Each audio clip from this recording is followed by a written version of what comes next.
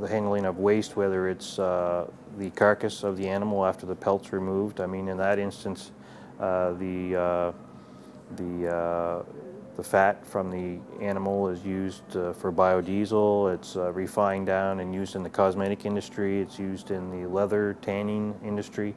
And the rest of the carcass is composted and broken down and used for organic fertilizers.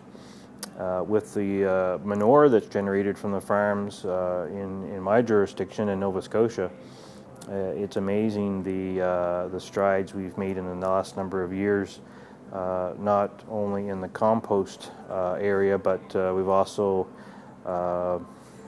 mink ranchers have actually opened up an anaerobic digester facility, which generates methane to produce green electrical energy, in essence.